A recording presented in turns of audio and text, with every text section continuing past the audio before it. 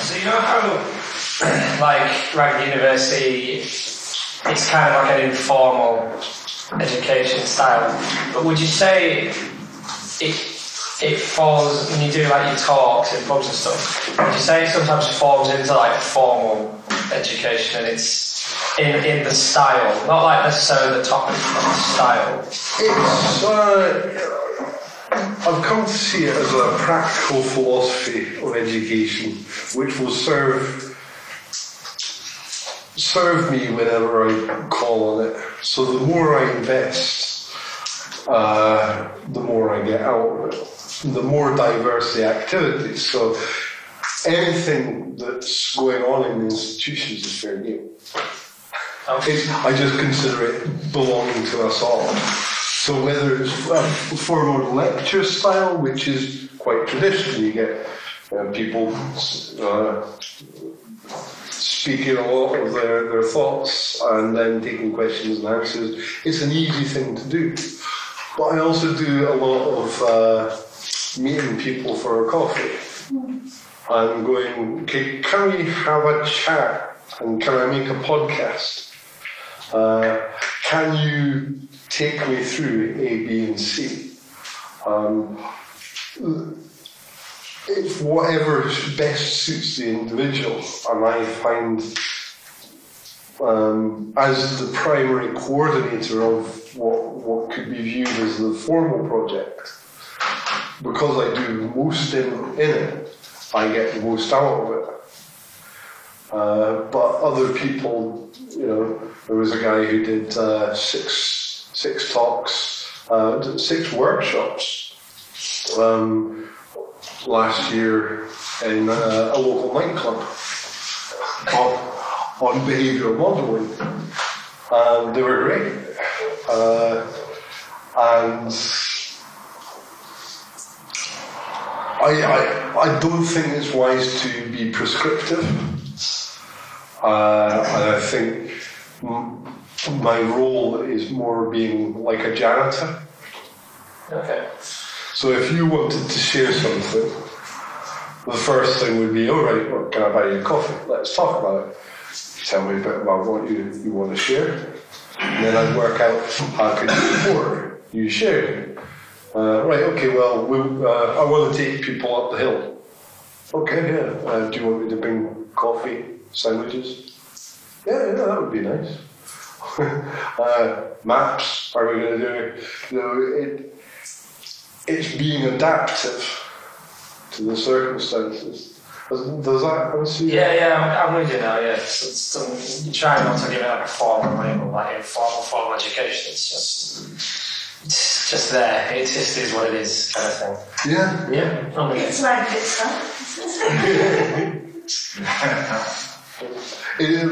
often, right, why would you hire a plumber and then tell them what to do? You don't want to do that. That's interesting. Why would you get a brain surgeon and go, no.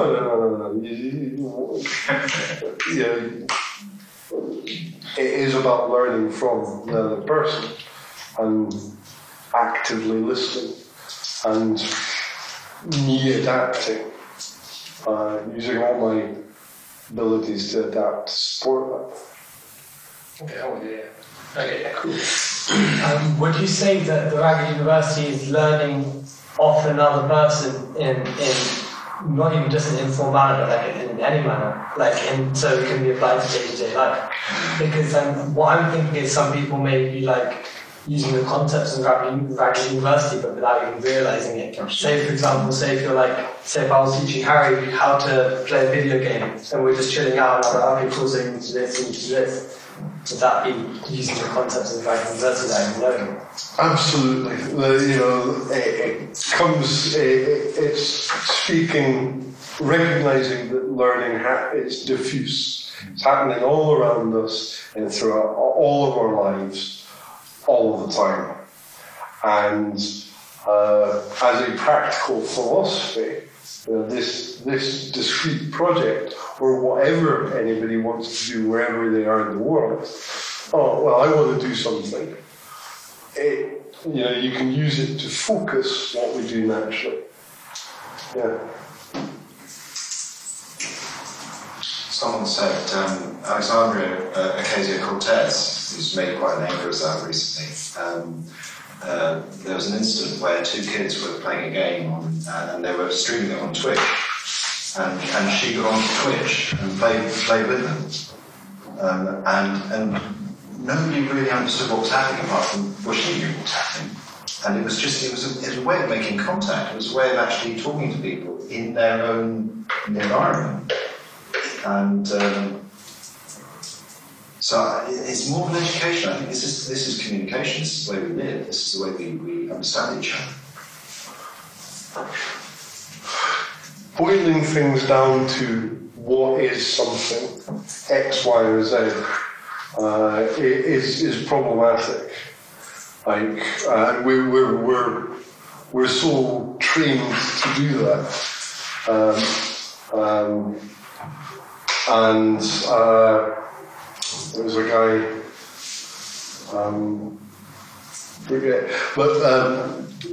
there's an Aristotle who has shaped a lot of the way we think, suggested everything has a soul, an essence, and it's singular and it describes people.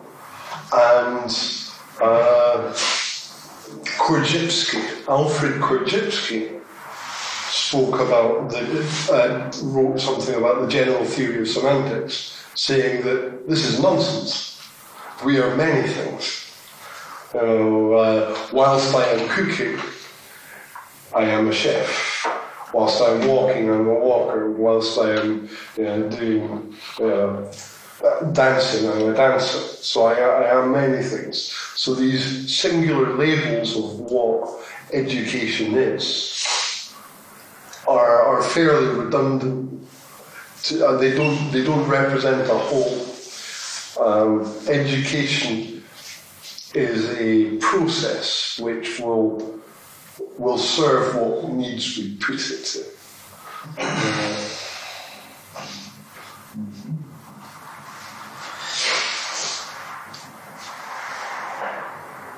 Anything else, comradeskis?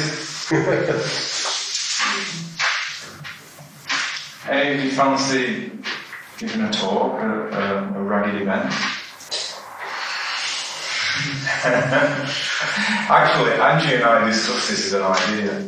We're not doing it, by the way. We're not doing it. We decided we'd never get that. That's not going to And I actually sounded it out with Alex, and he said, yeah, we can look at that. We actually kicked around the idea of your kind of assessment culminating in a ragged presentation at a pub in Liverpool. We were kicking around at the time. But we thought it was maybe just a step too far.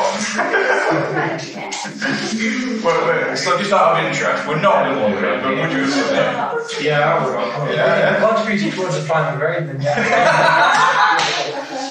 Yeah, we got extra marks actually doing that. Who's not sure that they want to see that kind of thing? Well, my question is, are we doing it? Pub talk's great, isn't it?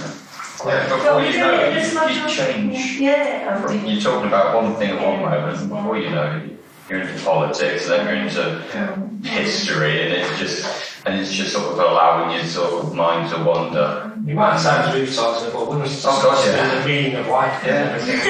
Well, some of the best conversations take place in those kinds of environments. It's funny you should say this. So we've been talking about, there's an archive in this university, a man called Stafford Beer, who was a management consultant with some very interesting ideas. And the most ambitious thing that he did was he worked with the Marxist government in Chile in 1971 to create a socialist, decentralized economy with very rudimentary technology. It was an extraordinary thing, and then the CIA blew it up. It's a long story.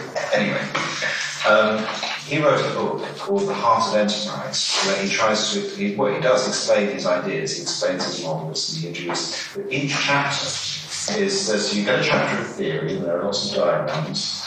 But he knows that that isn't the thing where it happens, that isn't where the understanding happens. So each chapter has got another chapter, which is called Later at the Bar. And that's where everybody goes and gets drunk. And he's talking about, what the hell was that all about? And he just writes these conversations as in, what the hell was that all about? And of course, that's the best bit in the book. It's exactly what you said, those are the pub conversations. Because that's where the truth comes out. Yeah. It's not in the formal thing, it's in the informal thing. Yeah. Can I ask everybody in the room, can you all think about a situation in your life, you don't have to tell me, where somebody in your life, family or friends, have sat and taught you something? Can anybody not remember a situation like that? No?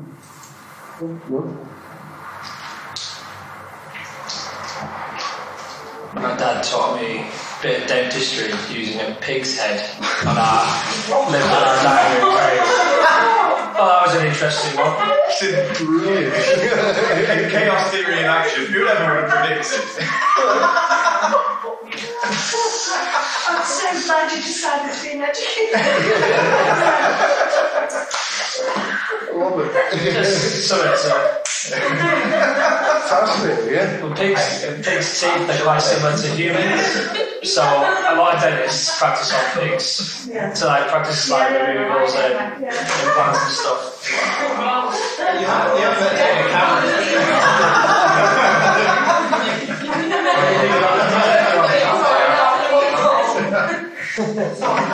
Draw these flyers. Can I ask you a question? And just because I'm curious, you know, we're going to get to say your work around museum education and that. You know, public education, universities always go, you know, we use public funds for research, we must share with the public, statement what you're saying in their book. Where does your, you know, how would you see your work in relation to private university, and yet you're in a formal-ish or a cultural place? Doing higher education. Yeah. I think it falls somewhere between. It's not quite as liberal as the Redditch University. It's not quite as free and as open.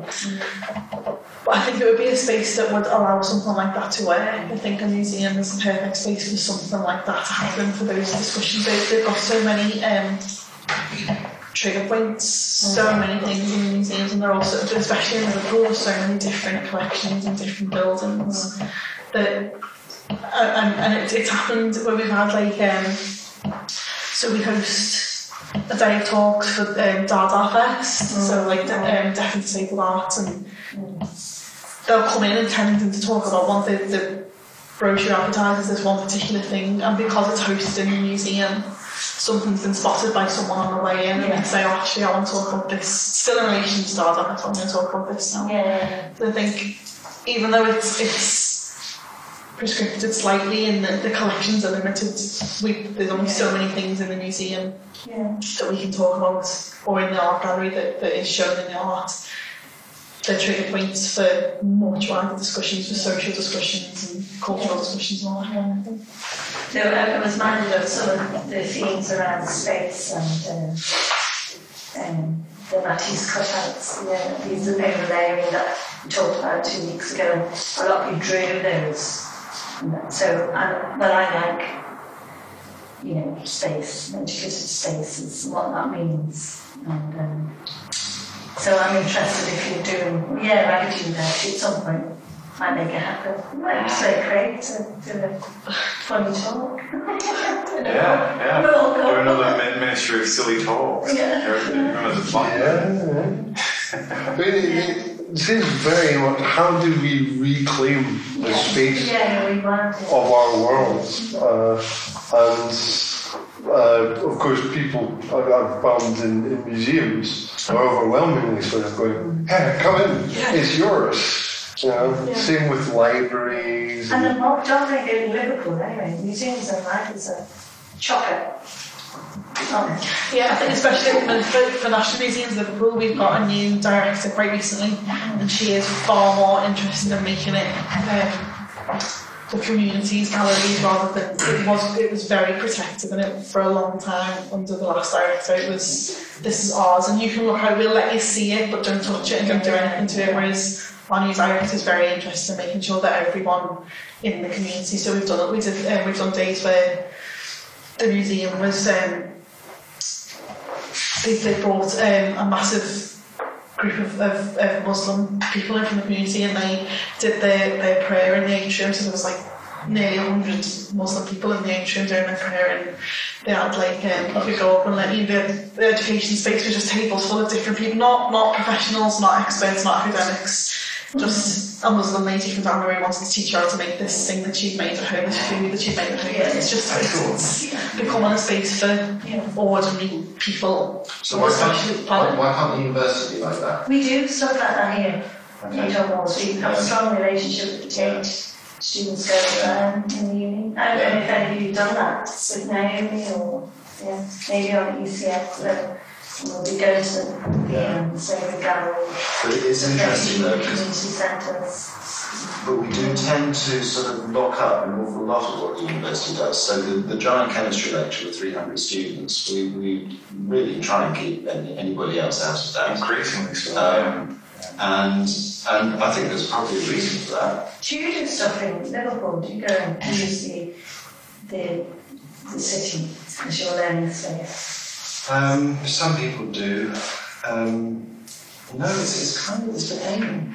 You know, it's a bit kind of, it's ours. This is exactly what you were saying about the museum. It's really, there is, because the university has to create a distinction between itself and its own world and the outside world, because it's got this market value to maintain. And I think there's an anxiety that if you actually open up more of what it does, people will see actually that's bloody boring. Why would I pay for that? I think there is a problem. It kind of perpetuates the mystique. I'm curious to know about. Would you use spaces, if you're teaching or some of your clubs and things? I don't know. What would put you off in the future, or what would be facilitating? What we work in a different space? Yeah. Ethics. Yeah. So we have to deal with that too. Yeah. Because in high school, we're like... Cooperation. We have outdoor learning. Like, we have the classroom outside, even when I was at primary school, and everyone used to look for that. Yeah. Forest school is dimension of that.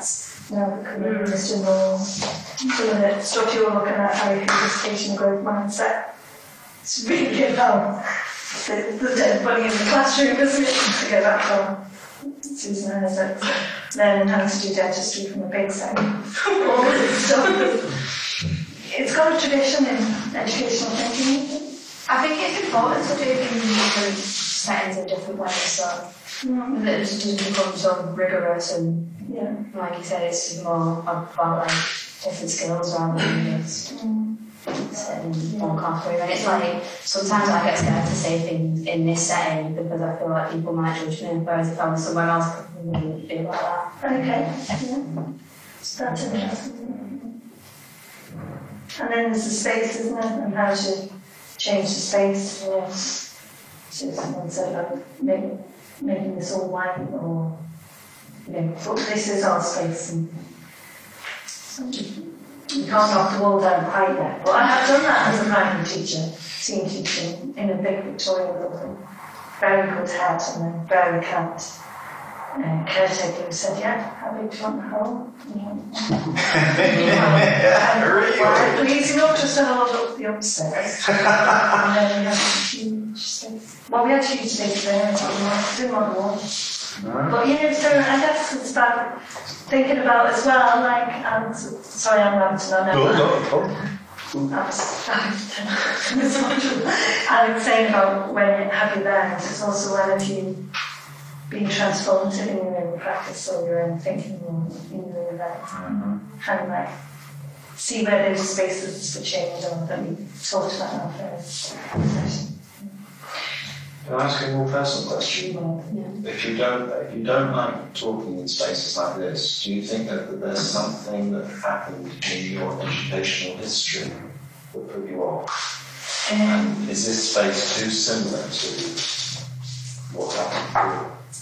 I'm not sure so specifically to me, but like I think for everyone really, like the whole idea of competition, like being I'm gonna get an A star, and it's just like I don't think it's any like I don't think it's just particular. So if you change the space, then at least you do something to change the dynamic, which makes you think that there's that lurking behind the scenes. I think it kind of takes away like the hierarchy of power. Yeah, I think that's the key point, that pretty much the entirety of the formal education system is based on judgment and making a judgment and making people feel judged, as compared to a scale of success. Whereas if you, I know we can't yet fully do away with that, but we can do things which hopefully we do in this module to kind of make it melt to the background a little bit, so to encourage collaboration and sharing and a kind of authentic exchange of ideas. We create failure in these spaces. These spaces have to create failure in order to survive. It's an invention. It's mad. It is mad, but that's what happens. So, something I've found really interesting is the relationship I now have with the place I grew up with. It's totally different. Like, I know so many more people, and through meeting so many people, my social anxieties have massively gone down, because I've found on whole people are actually quite lovely, quite nice, want other people to succeed, curious, interested.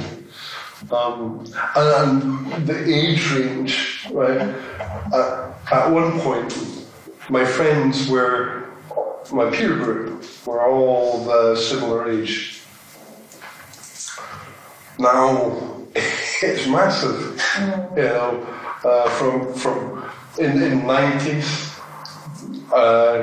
to youngsters. There is no defining characteristic, and I think that intergenerational thing has been really important for me, because I've started to understand more about the world. There are people I can call on and go, I don't understand this. One guy turned up, face like thunder, what the fuck are you anarchists doing? I was like, it's fine, no, I don't do this name tag thing. Everybody tell your names, sign in, give me your details. Which is lethal for funders, because they go, well, there's no outcome then. But then, next week, he came back, he was relaxed, came back again, he was smiling, came back again, and he brought his wife. Came back again and brought flapjacks. Can I do a talk? And I'm like, yeah, of course you can, Colin. He wrote down details. I read it, I was like, holy shit. This guy had been in charge of education in Scotland. And he talked about... No wonder he's suspicious. He talked about what being in the civil service meant to him. And that so fundamentally changed my view of the world, and ultimately how I engaged with people in officially professional positions. Because I just now realise people are just trying to get on in a fairly chaotic world, and civil servants are care about what they do. Yeah. So I'm interested to know about the age. Does anybody here have a friend that's, say, 20 years older than you? 1, 2, 3. I certainly have. I know it's hard to believe that.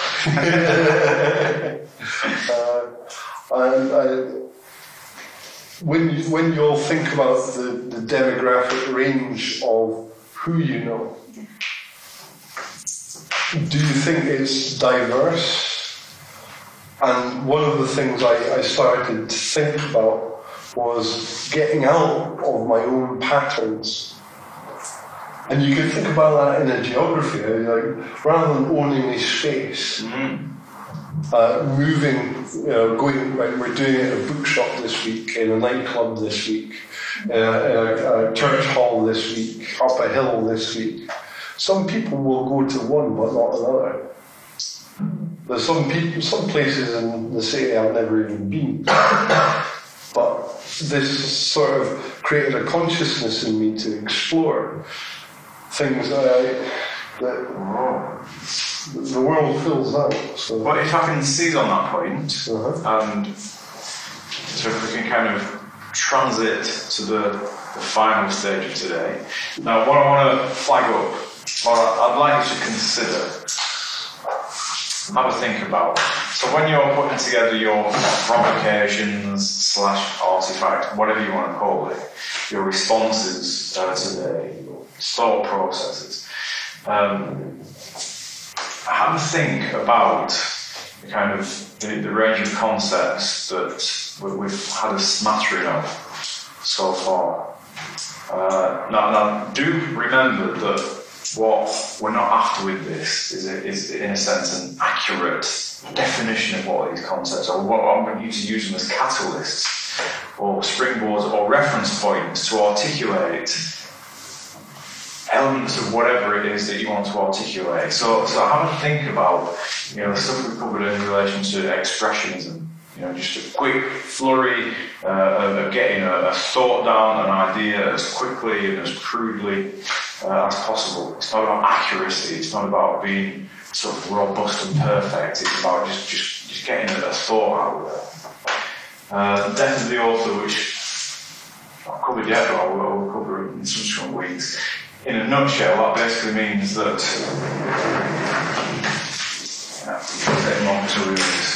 so I can read an excerpt from there, you can read an excerpt from there. What I take from it is fundamentally different to what you take from it. Who's right? Well, we're both right. Because we both got very different reference points. These are just hieroglyphs, these are just shapes on a page. And the way that we make sense of these is very creatively. And again, it's a move away from the idea of a kind of central system of expert who's correct and their definition stands and everybody else's interpretation is inferior because it's wrong. No, it's a move away from that.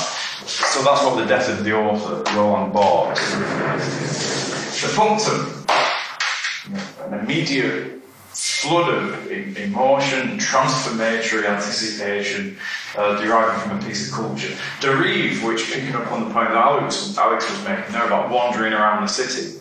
To derive is to wander and purposefully get lost with the intention of discovering something new. So you can apply that in a physical environment. You can apply it in a mental environment as well. Derive, wander, to move away from established routine and the beaten track. Detonant, to hijack culture and to give it a new definition, a creative reinterpretation. Again, the idea of utopia and not yet. You don't have to use any of those if you don't want, but I'd like to start to consider these. You said detonant's like the hijacking of a culture. Yeah. You say it's kind of like, it's the hijacking of someone's perception of something. So you got to Ragged University thinking you know something about race. but then someone's actually giving a talk and it completely changes your sort of view or thought processes about or something like that. Would you say that would be a determinant? Determinant is more about what you then do with that. So the knowledge that you gleaned, you could then take that in a different direction. Okay. Alright. Yeah. So if it was like about bricklaying, I'd take this information, then I'd go and I'd start laying my bricks differently. Exactly. Right. Yeah. So you can take in learning from what already exists and doing something new with it. Right. Yeah. To detour, hijack, detour. So okay. Move in a different direction. And then also in relation to, and Alex is talking to a lot of this today, the creativity, transformation, imagination, freedom, inspiration, discovery, so on and so forth. So these are certainly to this point, the developing array of concepts and ideas. So when Andrew and I kind of distribute with it, we're going to go for the sticky wall thing sheet today. So you can, and again, it looks like the room across is free, so you can spread out if you want to kind of. Side door and Right. Do we need to be in the same groups as you were in the first week?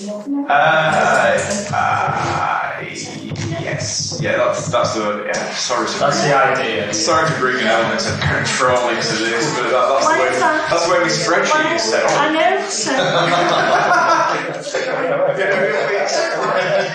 Why would it matter to the spreadsheet? Stop spoiling my pretend anecdote.